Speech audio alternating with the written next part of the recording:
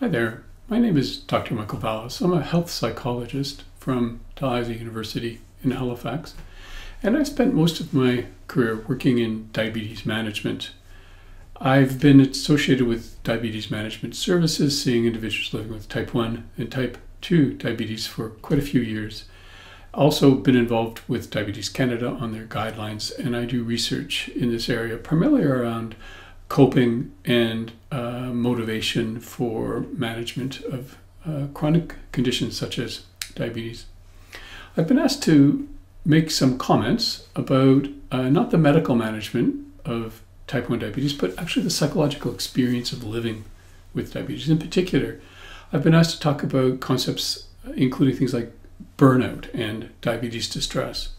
And one question that's been asked is, well, what's the difference between these? And I think the best way to appreciate that is to see it in sort of historical context. And so for a long time in diabetes, we weren't very sensitive actually to the lived experience of what the disease was like. Disease-based distress, we call this. We had a language in which we would look at individuals living with diabetes and think, well, maybe they're depressed or maybe they're anxious. And we would use the language of mental health disorders, or what's called psychopathology.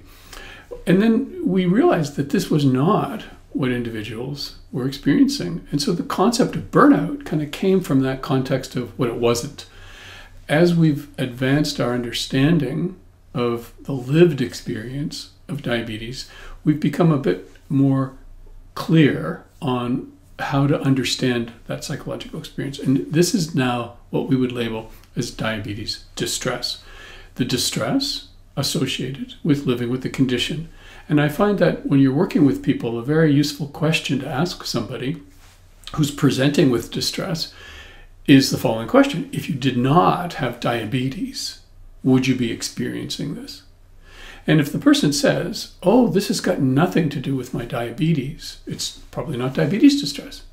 But as you reflect on that question, many of you will say, my issues are because I live with diabetes and the fear of hypoglycemia or social aspects of living with the disease, or just the ongoing effort that's required to keep this disease under control.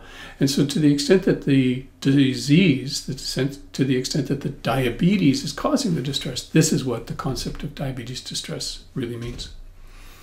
It's a problem, it's important because of how common it is and how it can interfere with quality of life and even with diabetes care. I was part of an international study called the Diabetes Attitudes, Wishes and Needs study. And this was actually a 16-country study looking at what the experience of individuals with diabetes, family members, and healthcare providers. And we actually uncovered that with type 1 diabetes, about 53% of individuals experience diabetes distress. When we had a look at the data and we just simply asked, to what percentage of the population experiences some negative impact of living with type 1 diabetes, and that was 83%. And even family members, 54% indicated that their lives were negatively impacted by type 1 diabetes. So we see this as a big issue that needs to be addressed.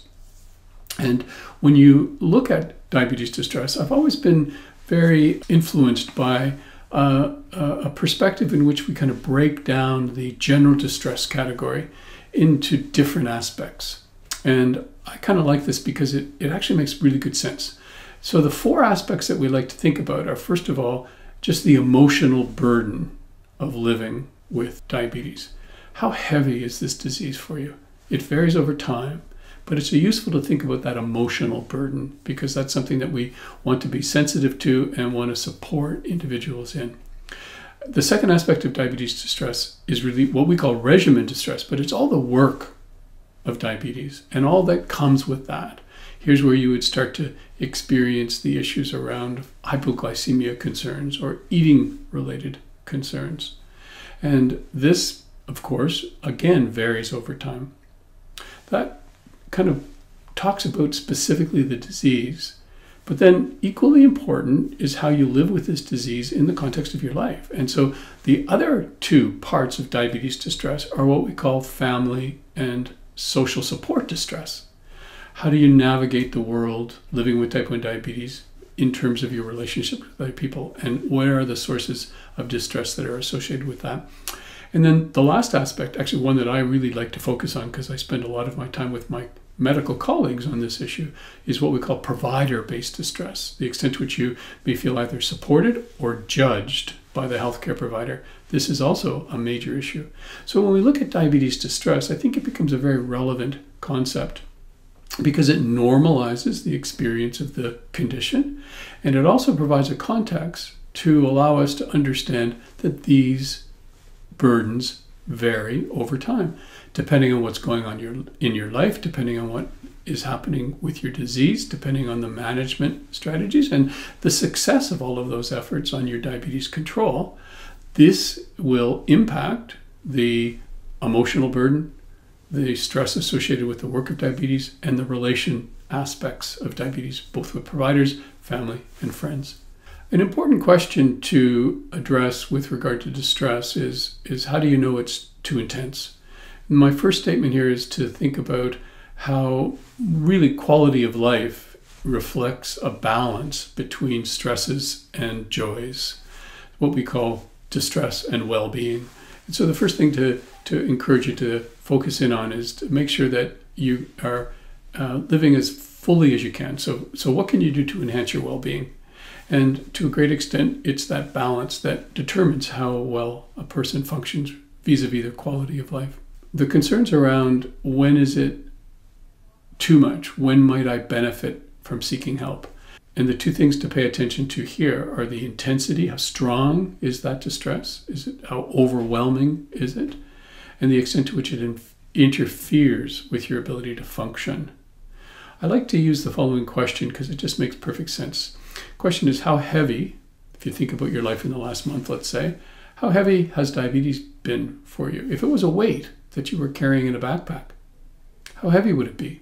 1 pound loaf of bread, 5 pound sack of potatoes, 50 pound iron anvil, or a 2-ton truck? I like that question because it just makes perfect sense and it gives you an idea of how heavy it is. And then the degree of interference.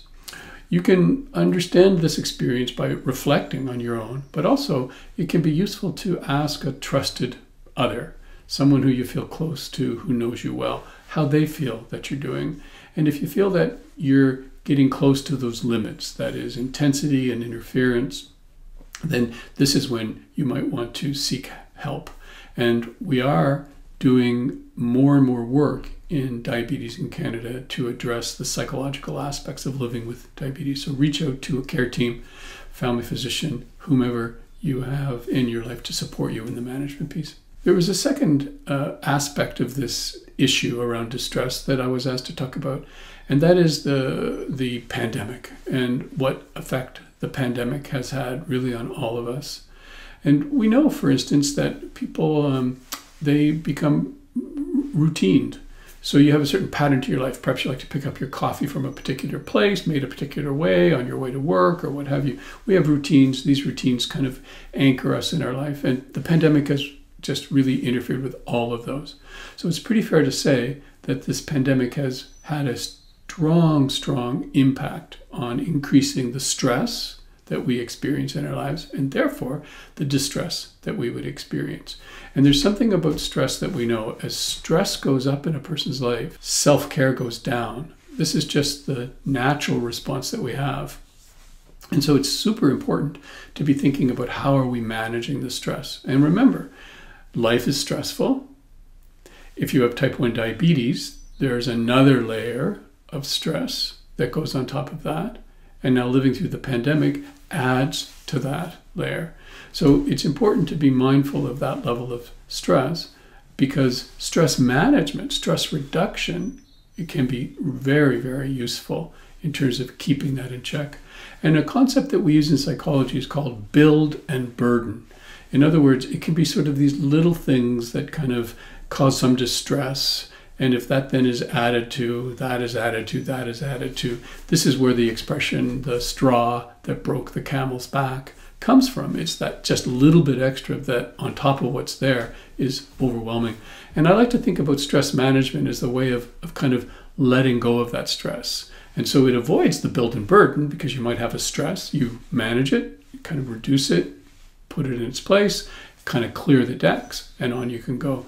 And so this concept can be very useful. And when it comes to living in the pandemic, this becomes really important because of what we know about basic psychology. And what I mean by that is the following.